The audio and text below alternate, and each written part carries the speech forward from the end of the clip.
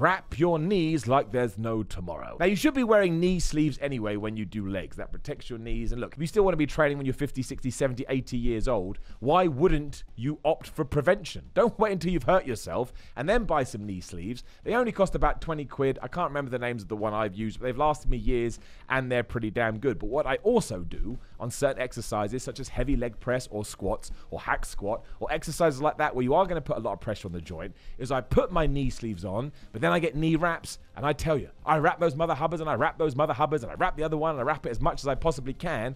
And as soon as I'm done with the set, I obviously have to take them off again because the blood pressure buildup will be too much. But do you know what it does? Not only does it give me the confidence to lift because I know my knees are protected, but I guarantee you it will allow you to lift more weight. And there's so many people, especially on message boards, going, bro, if you use some kind of knee wrap, you're not lifting properly. Are you entering a strongman powerlifting competition? The answer is no. Why do you care?